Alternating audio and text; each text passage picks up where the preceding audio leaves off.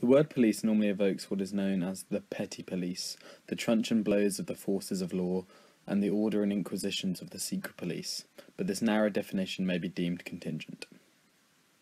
In this video, I'm going to outline Ranciere's idiosyncratic conception of both the police and of politics, and much like my first video on le partage du sensible, use a number of examples to outline how these concepts are central to Ranciere's system of thought. As a follow-up in a second part of this video, I shall cover some of the secondary literature and debates over Ranciere's notions of the police and politics, by comparing the anarchist-inspired reading of Todd May and the opposing democratic view of Samuel Chambers. So, when one imagines the police, as Ranciere himself posits, we conjure up a largely imagistic, physical representation of force, power and authority. The historical figure of a weapon-wielding male, dressed in the garments of oppression, usually comes to mind. Yet this simplistic notion of police and police control has long been questioned by many parts of the left, and Ranciere's view can be seen as an extension of this outlook. David Graeber, the American anarchist and anthropologist, in his work The Utopia of Rules, writes that generations of police sociologists have pointed out that only a very small proportion of what police actually do has anything to do with enforcing criminal law, or with criminal matters of any kind. Most of it has to do with regulations, or, to put it slightly more technically, with the scientific application of physical force, or the threat of physical force, to aid in the resolution of administrative problems. And thus he very bluntly writes, so, the police are bureaucrats with weapons.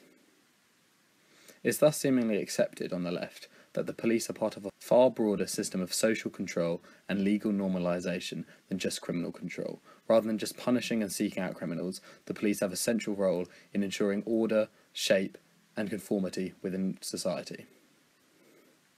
Ranciere's theory of the police would not only contain this outlook, but openly takes from that of Michel Foucault, the 20th century French philosopher and theorist, as he pushes an understanding of the police into something far more totalising and broad. As Foucault states, since the 18th century, the police have been a formidable institution of social regulation, perpetual surveillance, and part of the constant corrections of the behaviour of the people, and thus not an institution of justice, but of normalisation. However, again, Ranciere moves beyond this assessment of the police. Ranciere writes that the police is thus first an order of bodies that defines the allocation of ways of doing, ways of being, and ways of saying, and sees that those bodies are assigned by name to a particular place and task. The police order is thus the social thing which determines the identities, roles, and potential lives for all people within a particular society. Ranciere himself gives the example of this. It is police law, for example, that traditionally turns the workplace into a private space not regulated by the ways of seeing and saying proper to what is called the public domain, where the workers having a part is strictly defined by the remuneration of work. Basically, Ranciere sees the police not as just the body which might punish striking workers or react to those who would revolt from their impoverished places in the worksite, but as the very social order which means that workers' demands for rights, voices and power, or a part, in the workplace can never be heard or recognised as legitimate. The police order immediately excludes them from any of these rights, as they are not seen in terms of anything apart from their labour. All of these ideas are established in the chapter Wrong, Politics and Police in his excellent 1997 work Disagreement, so I suggest reading through this as it's actually quite easily found online, and luckily Ranciere's writing is particularly lucid. However, I'll give some further examples to really explain what the police order is. Firstly, one element of the patriarchy might be understood in terms of Ranciere's police order.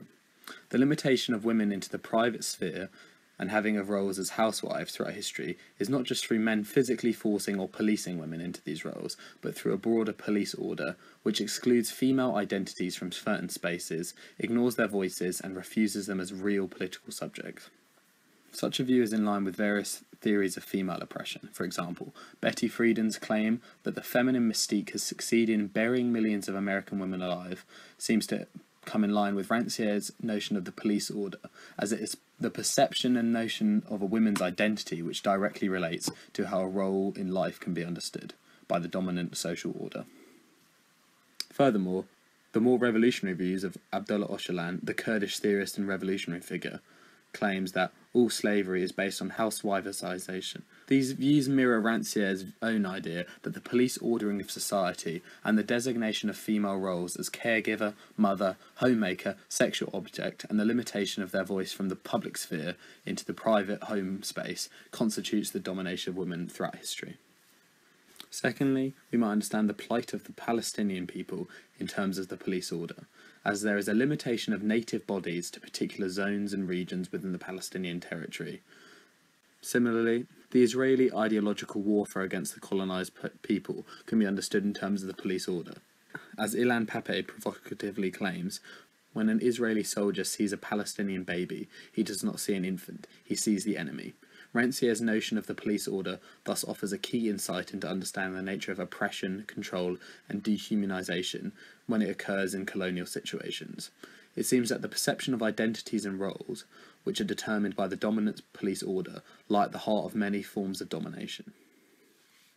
The police order might be used to clarify the nature of the patriarchy or colonial situations, but is more than just a simple descriptive tool used for denouncing unjust and brutal hierarchies. Firstly, as Samuel Chambers stresses in his reading of Ranciere, the police order is clearly not a derogatory term. There can be better and worse police orders, and thus to simply describe a society as constituted by a police order is not necessarily a damning assault on its institutions or history. Ultimately, whether the police is sweet or kind does not make it any less the opposite of politics. Despite the ascendancy of right-wing authoritarianism in the West, under the guise of nationalist isolationism, America, France and the UK offer far safer places to live for women, minority groups, LGBT people than many places across the world. Secondly, the police order is one of the police, with such connotations of administration and bureaucracy particularly apt, because it is an order which attempts to give an account of every single identity and body within society. As Chambers writes, the police partage is thus not just any partage, but one that tries to account for all within it, and excludes the possibility of any supplement. The police order thus limits and distributes roles and identities to all within society, and allows no supplemental or distinct outside identities to exist. So, hopefully the concept of the police order has been sufficiently outlined, as how the dominant social order sees not only the properties of particular identities, whether racial, sexual or gendered, but their potential lives and actions. If so, then Ranciere's concept of the political is extremely simple. So here are two key quotes from his work Disagreement, which outline what Ranciere considers politics. It is equally important to say that nothing is political in itself, merely because power relationships are at work within it. For a thing to be political, it must give rise to the meeting of police logic and egalitarian logic that is never set up in advance. This first quote undermines the common conception of politics that has been embraced by many on the left, that any site of power or hierarchy can be understood as political. Thus, the second wave feminist slogan of "the private is political" might be contested under Ranciere's view. Not because he sees the oppression of women in the private sphere as unimportant, but as his view of politics is extremely specific. This second quote hopefully outlines what he means further. Politics occurs when there is a place and a way for two heterogeneous processes to meet. The first is the police process, in the sense we have tried to define, and the second is the process of equality.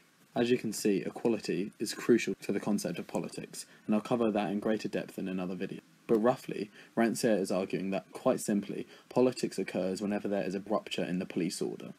When an event occurs which breaks the distributions of particular identities within the police order, this act can be considered as genuinely political.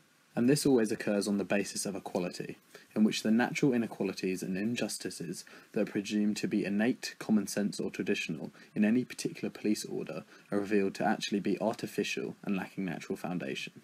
Politics is the arrival of a new group into the police order, but not just through the police order creating them and distributing to them particular identities, but through the brute power of new, once excluded figures, revealing that they really do exist and are equal to everyone else in society. They show that the logic of the police, that is the logic and outlook of inequality and hierarchy, can be countered by an opposed logic of equality. So here are a few examples of how these situations might actually arise. Throughout history, the most memorable, although perhaps overly fetishized, moments of revolutionary political action have been the appearance of new identities in spaces and sites they are once excluded from, and the growth of new voices of the masses who have normally been ignored. although I've used this example previously in my first video. Todd May's account of the civil rights movement and the student sit-in demonstrations of the 1960s are very clear for outlining how politics can undermine the police order. So, this is the scenario. 4 black students walk into a Woolworth store and lunch service in Greensboro, Mississippi, and make orders for lunch. They are not served, and the black waitress even berates them for their provocative actions. Furthermore, they were not even explicitly asking for any government response or different treatment. They were simply making it an act, and ultimately this means that Ranciere would consider such an act to be a rare act of the political. First, as May writes, to act in this way at this time, to presuppose one's equality as an African American, was, of course, a dissensus from the police order. In that order, African Americans were allotted a place that made them clearly unequal to whites. They were now in a space meant only for white people, engaged in an activity meant only for white people, and using their speech in a new way. Secondly, they were acting out their presupposition of equality with white people. They acted as if they were already equal with white people, and undermined the exclusion of white institutions. They did not appeal to the government to change the laws for them, and then come and sit down. Rather, through the very act of sitting down in the lunch counters, they revealed that such laws were not natural or necessary, but completely arbitrary, because they were in fact equal with the white people they were now sitting next to. For a further example, the far larger political events of April 27th, 1989 might be applied. Thousands of Chinese students and workers marched into Tiananmen Square. They were met with intense police resistance, but managed to break the police line and enter into the square. There was limited violence, but 500 troops were sent there by the government. These can be considered truly political in their nature, as the real importance of this act lies in the fact that the students, with support and protection from workers, voiced not only concerns from themselves, but all of wider society. They gave speech to those who could not speak in fear of repression. They ruptured the control and order of the authoritarian state, which had once firmly designated all citizens to roles in society. The permanent opposition of politics and police is hopefully evident. As Ranciere writes, the essence of politics is dissensus. However, Ranciere's own writings on this topic do leave it rather vague, and ultimately they can't give too great a guide on how the revolutionary left, or any progressive political movement, might utilise rare events of dissensus to actually cause long-term change. All of the protests that I've mentioned have come with substantial political and legal movements behind them, wishing to pursue policy changes and transform wider government to improve the lives of the people they represent. If we are to understand these singular protests as the crux of their movements, it would be highly anachronistic and inaccurate. The most consistent criticism against Ranciere's account of politics is how it is not a useful guide for political actions in the 21st century. In line with Slavoj Žižek's consistent reflection throughout 2017, the left's fascination with almost masturbatory protests cannot really handle future beyond acts of dissent. If we are to be concerned only with singular acts of dissensus against the police order in terms of perception of identities, then it seems there is a real limiting to the potential for change. Although the concept of the police and the police order do give a really interesting ontology and account of politics in wider society, and break from the traditional views of how we might understand the police. Hopefully in the second part to my video I'm going to cover some secondary literature and the reading of Ranciere's ideas, which try to flesh them out further and give them greater potential.